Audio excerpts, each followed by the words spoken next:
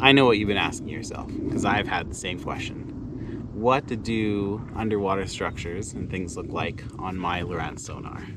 So today we're out here at an underwater dive park where we're going to do some down imaging, some side imaging, and even some active target scans of different objects under the water. So I think this should be a pretty fun video.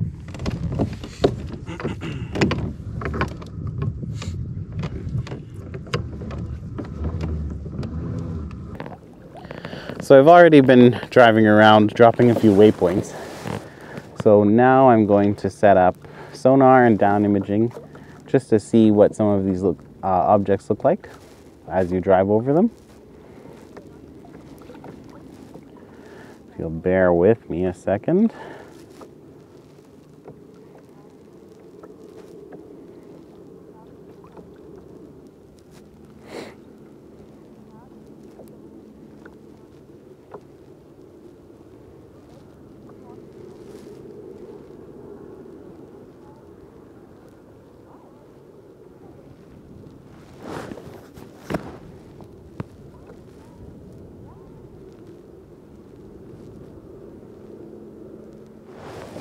All right, so we've set up our chart, our sonar, and our down scan. So now we're just going to cruise over and try and pass over some of these waypoints that we've dropped. Here comes the first object. Can't really tell what it is. Almost looks like a boat of some kind. Or maybe a pillar with some guy wires on it. Don't know. Next, we'll steer over to the left.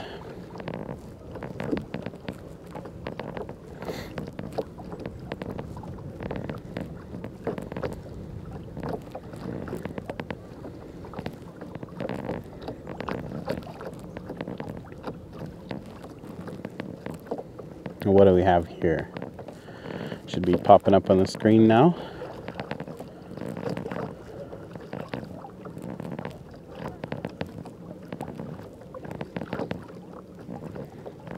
This looks like some sort of bowl.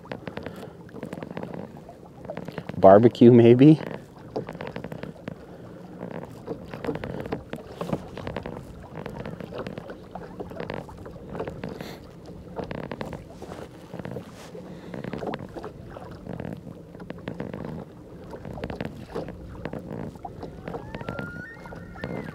That's a sunken boat for sure.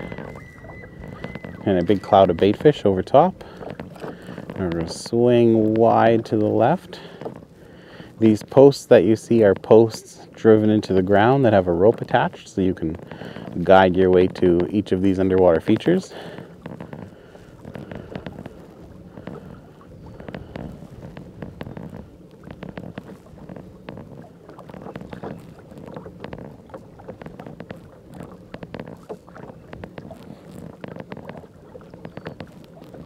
Yeah, some of these things look pretty cool.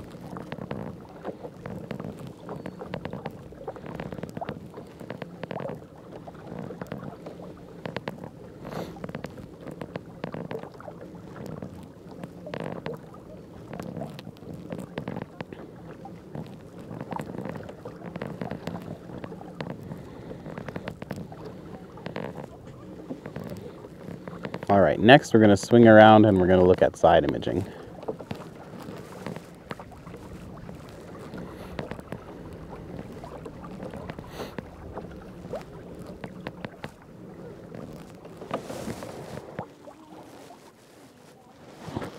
So we'll do side imaging and chart.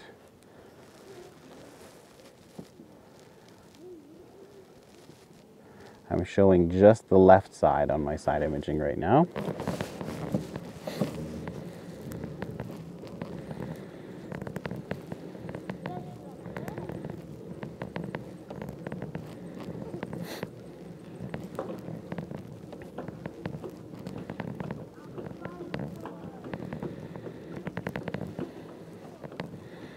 I'm going to slow down a little bit, 3.5.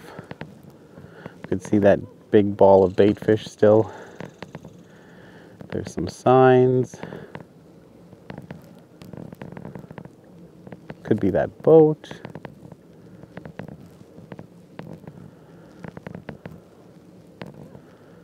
Some other cool underwater items. Looks almost like a billboard.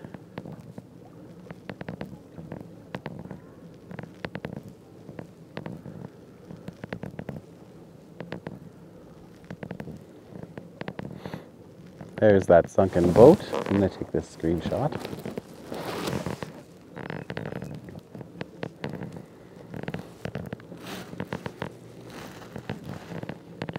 Another big cloud of bait fish.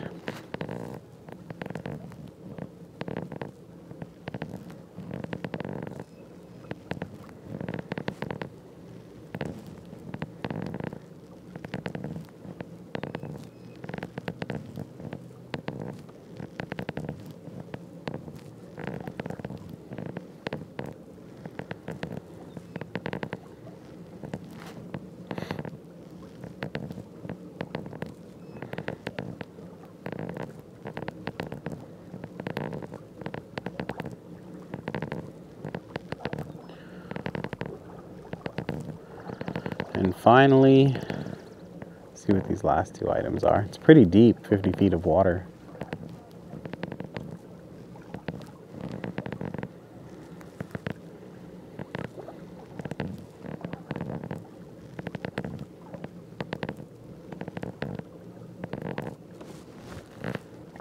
Okay, those last two items might have been just out of range. So let's swing around again, and we will see. We'll see what it looks like on active target. All right, those objects should be just ahead of us now. Might slow down a little bit. We'll page over to active target. We'll drop our transducer in the water.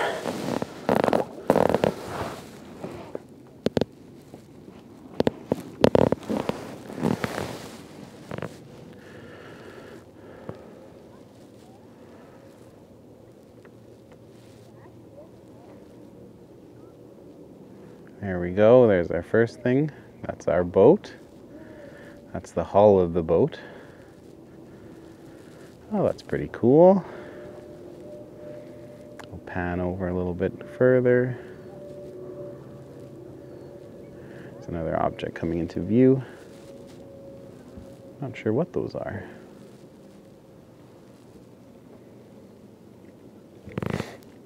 Now you can probably see the heading arrow pointing directly behind me. This isn't accurate. It's kind of a fickle thing to use.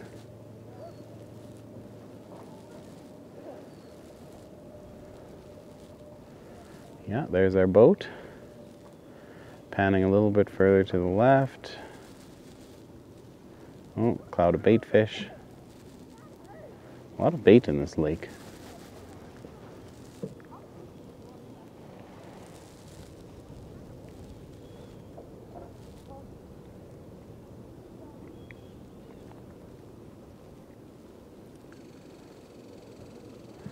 Looks like some sort of signpost. Switch back. We're gonna add a view. We're gonna go chart. We're gonna go active target, and then we're gonna adjust the. We'll save that. Then we'll go into this page where we adjust the split. Right here, we're gonna go way over like that. Save. Good. So now we can see where we are.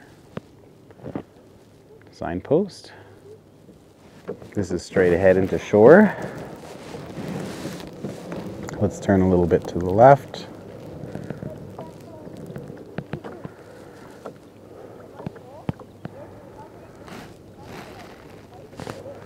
Our boats come back into view.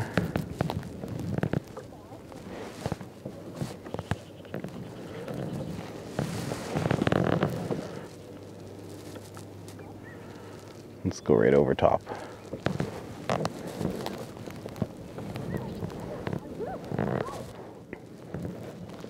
All right, there's that boat again. It's a little bit fuzzy as you get into that stitching, beam stitching area.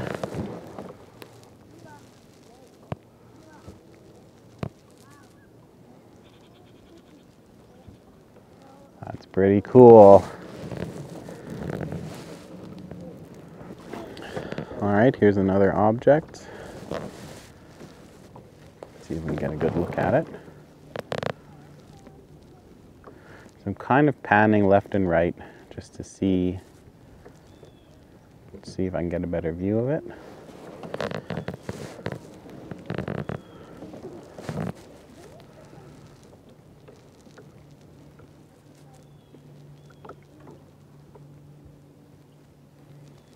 Right now we're staring at our object, which is right on my right side. Yeah, right side.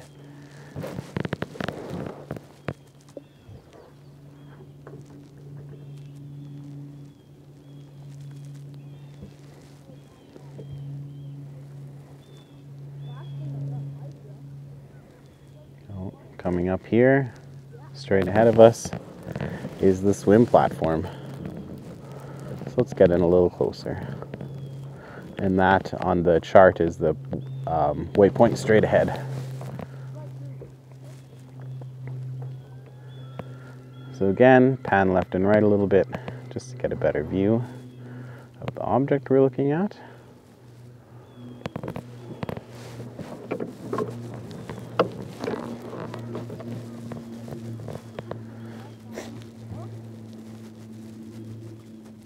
When fishing, boat control is so critical. Oh look, you can see a fish swimming underneath the platform. That's cool.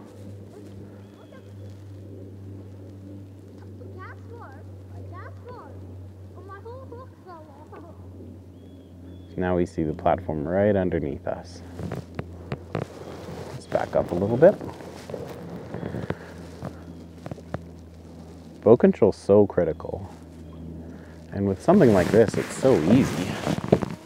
Something like this being a pedal drive kayak. Let's see if we can catch that fish while we're here.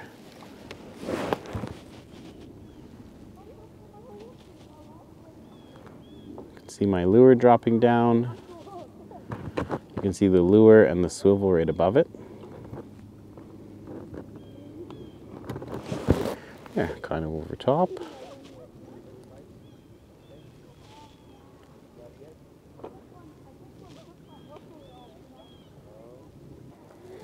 And one of the best parts for me about live sonar is that I don't have to go over the fish anymore to know that they're there. I can stay, 20, 30 feet back, cast to them. If that's not power, I don't know what is. There's one there. Just give him a quick pitch out. Let it sink to the bottom. Start my retrieve.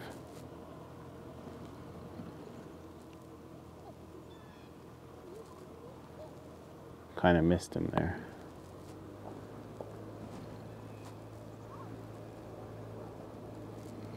Now you get real-time feedback about how quickly you're retrieving your bait and how quickly it sinks. Like, this is an 8-ounce bait, so it doesn't sink very quickly. But unless you have sonar and feedback, you don't know for sure.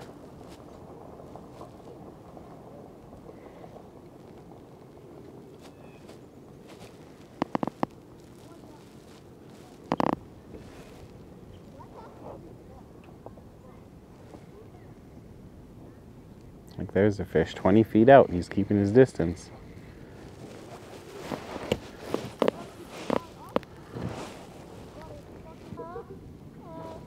So cool.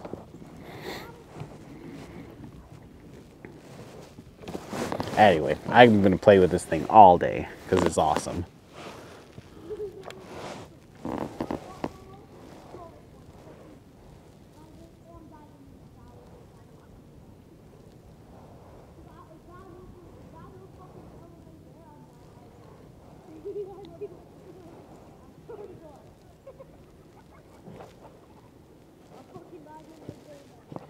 See, now I got a fish chasing.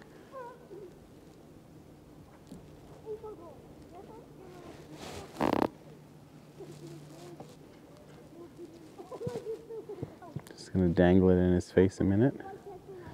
See if he's still interested.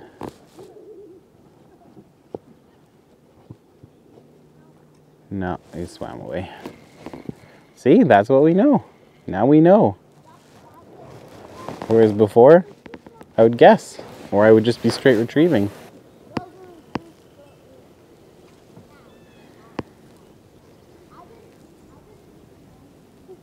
You could watch them chase my jig. Curious little buggers.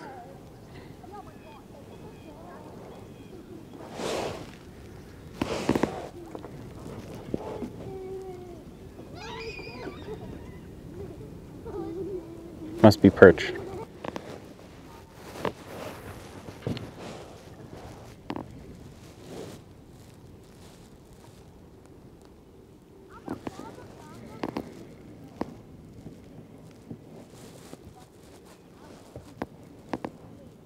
Oh, I got one chasing. Got him. Oh, I missed.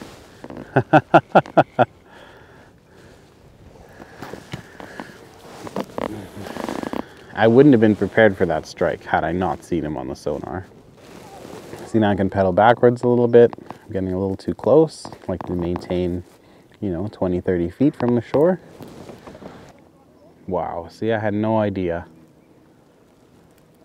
Probably up until now, I was retrieving too high, too quickly, cranking this line too fast. And now I have that instant feedback. Pretty amazing. All right.